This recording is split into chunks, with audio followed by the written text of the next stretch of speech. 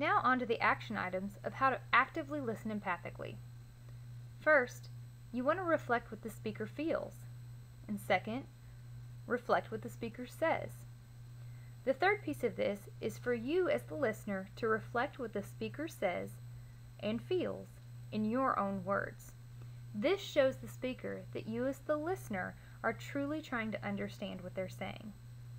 The first two steps may feel awkward, may be oversimplified, but learning to listen this way is like learning to play the piano. You don't immediately start playing concertos. First, you learn the scales, and then you practice them over and over. Remember to reflect back in statements, not questions, and be aware of the inflection of your voice. There's some helpful tools for doing this. Making sure to say things like you feel, about, ensures that you have heard both the emotion and the subject.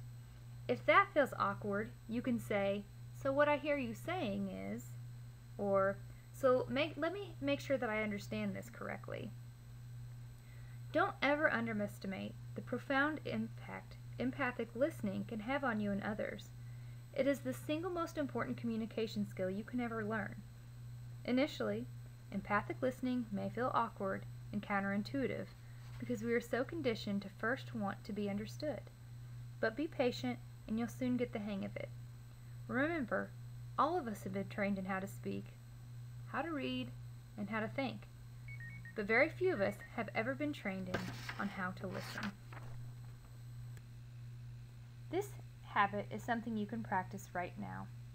The next time you communicate with anyone, you can put aside your own autobiography and genuinely seek to understand. Even when people don't want to open up about their problems, you can be empathetic. When we really deeply understand each other, we trust each other more and open the door to creative solutions. Our differences are no longer stumbling blocks to communication and progress.